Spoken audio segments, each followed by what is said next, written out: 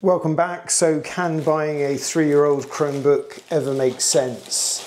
So this is a brand new Chromebook. It's been sat on a shelf somewhere, I guess, for the past 3 years, but it is a 3-year-old model, but it's fairly highly spec'd. So yeah, it's a Lenovo, and if you follow me on X, you may have seen my post on the deal last week. So this is a Lenovo IdeaPad Slim 5i, confusingly with an Intel Core i5 processor. So it's going to be pretty powerful. It's got 8 gig of RAM, it's DDR4. It's not a Chromebook Plus, it's too early for that. So it's an 11th gen Core i5 processor. So that would rule it out. You'd have to have at least a 12th gen Core i3 or above. And there's going to be some other things that will rule it out from being a Chromebook Plus 2, like it's only got a 720p webcam.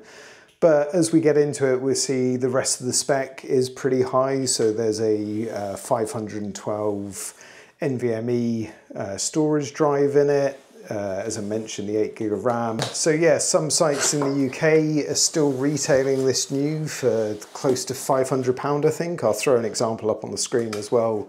That just seems a bit crazy to me, and I think there's better places to put your money towards a Chromebook at that price. But for this price, let's see what we've got. Okay, so as usual, we've got the Chromebook in there, and we've got the 45-watt USB-C charger. So yeah, nothing unexpected there. There's probably some paperwork in the box too, but as usual, we'll ignore that. Let's get in and take a look at the Chromebook.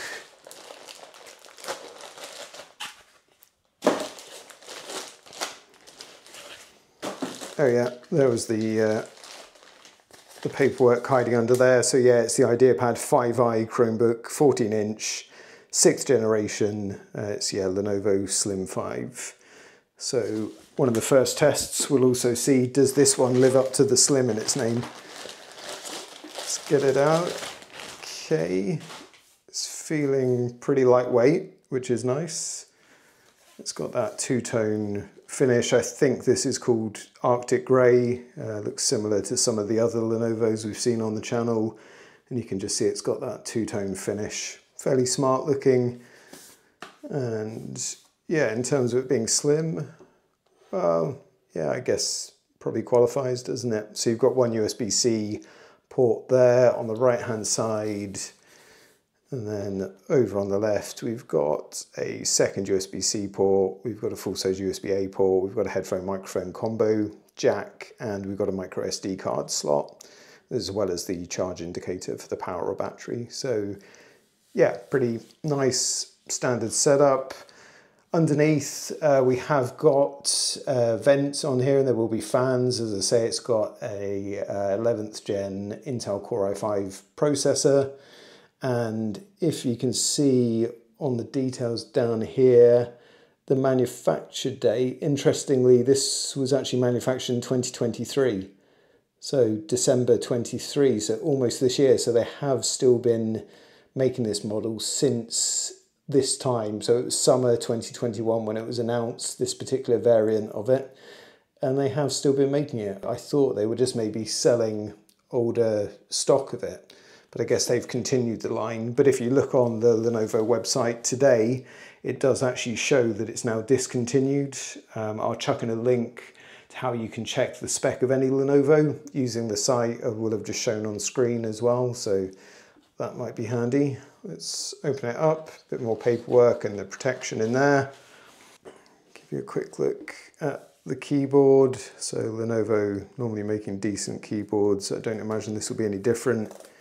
Yeah, feels very similar to the keyboard I had on the Flex 5i. Good to see the speakers upward facing on the keyboard deck as well. Keys, yeah, fairly sort of medium travel, I would say, and feel pretty nice. Obviously, there will be a full review of this coming, so if you're not already subscribed, please do sub and tick the bell if you want to see that. We've got the branding, so you've got the Core i5 processor as mentioned, that's an 11th gen. It's got the Intel Iris Xe graphics, so that's the better option of the Intel graphics rather than the UHD. So yeah, decent internal spec for sure. It is a plastic build, I should mention. So I think, in fact, hang on, that lid, sorry, I should have said that is aluminium. So that feels pretty good. Plastic bottom though, two decent supports, and yeah, inside plastic as well around the keyboard frame, but feels pretty sturdy. As I say, the keys feel good. They are backlit as well, so I'll show you that in just a bit. And the trackpad seems decent size. It's not loose, which is the first check. Yeah, it seems to have an okay click to it, but we'll see once it's in use. And then for the display itself, let's see, so the screen does go back 180 degrees. And the display itself, so firstly, it's not coming on, which likely means we're out of battery. And yeah, it's a 300 nit panel, full HD IPS, non-touch in this model. There are some you can get with touch capability, but not for this one. And you've got a privacy slider over the webcam, which is always nice to see, but just a 720p webcam on this one. Okay, well, I think next we'll get this set up with my test user, and I'll show you a few other checks or things I like to poke around, have a look at. So back at my desk, and instead of using the included 45 watt USB-C charger, I'm going to take the opportunity to show you guys this. It's the Charmast 100 watt USB-C charger that I picked up on Black Friday. Now, the unique thing about this as a power bank is that it can not only charge devices, but it can also power them as well. So it's strong enough to power, say, a Chromebook or a laptop up to needing 100 watts, which obviously is far in excess of what this Chromebook should need. But yeah, it's not just a power bank that charges, it can actually power, and you can use your laptop or Chromebook at the same time, so pretty cool. I will do a full video on that. I have got a video on the 65 watt version that I had a few years ago, so I'll link that one in the top right for now as well. Okay, so the amber charge light has come on, so let's just see if we've got some life in here now. Occasionally, a Chromebook just needs a connection to power for the first time setup. It won't necessarily mean that it's out of power, but I don't know if you just saw, but the screen that flashed up then, it was the old boot screen rather than the dark mode one. It was with the light mode with the white background. So yeah, I think we're going to be on a fairly old build of ChromeOS here, which would make sense. Let's see, so we're at 71% on the battery. So yeah, it wasn't completely flat, so that's good. Let's go ahead and click get started now. So if you haven't set up a Chromebook before, just take you through a bit of what we do there. Let me know if you want to see a full video on that.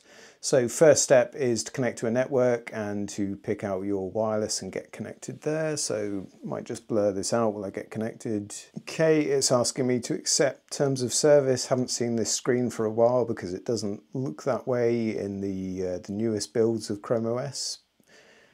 Now it's going ahead and checking for updates. So you would hope that it's going to find the updated build at this point.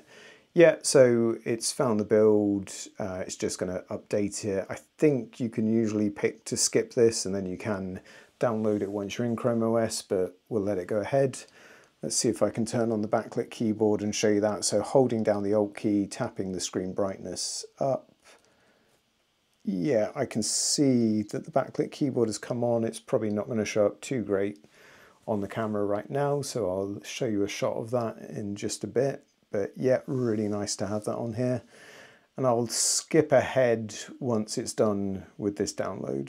While we wait, I will do one thing, which is to peel this off the webcam. And then this is the usual setup you get. Obviously, if it's a personal Chromebook, you just need to pick it's for you unless you're setting up for your child and you want to set any kind of restrictions or management around that. But I'm just going to pick you. Okay, something went odd. I just had a sign-in attempt that didn't work, so I'm just going to try again with my test account.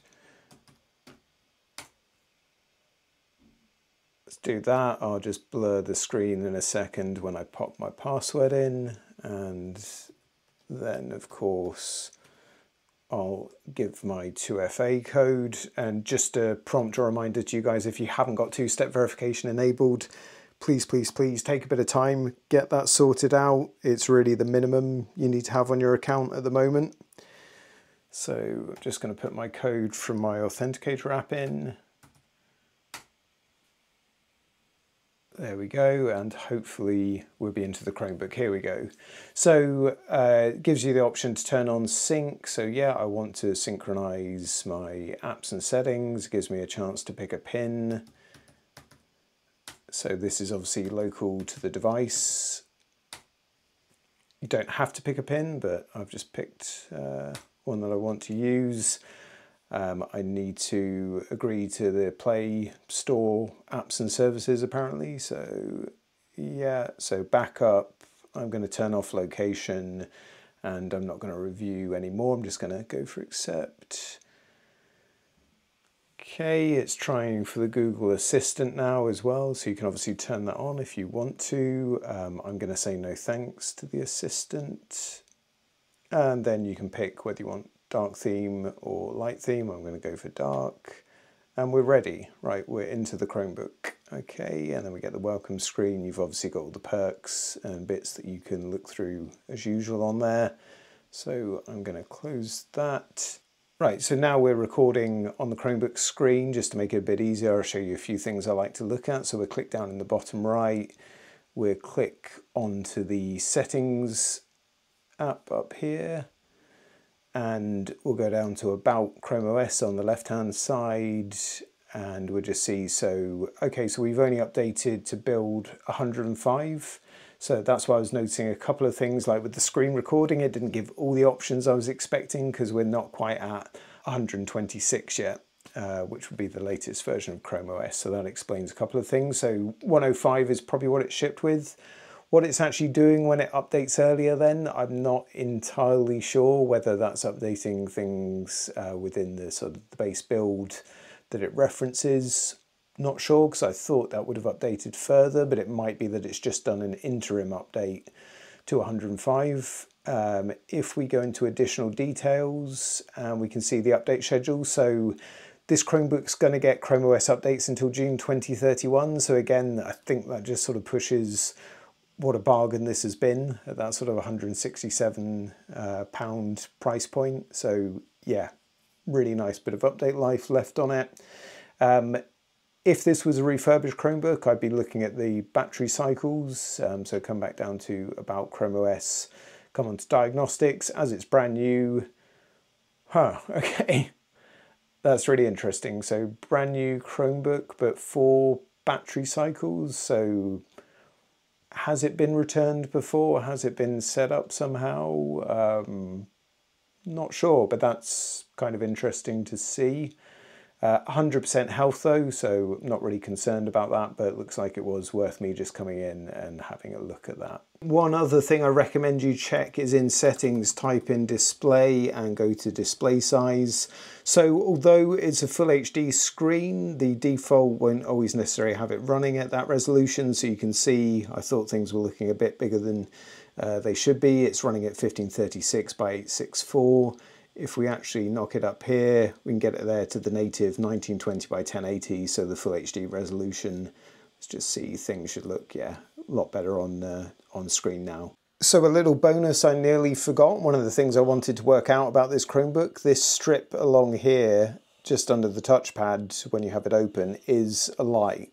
So the only time I'm finding it's coming on at the moment is when you resume from standby. There we go, you see the green light. But what's the point of it? Let me know in the comments if you like this kind of informal unboxing video. Drop me a comment as well. Let me know any questions you have about this one. There will be a full review coming, so do sub if you want to see that. And in the meantime, check out this next video from the channel. Cheers.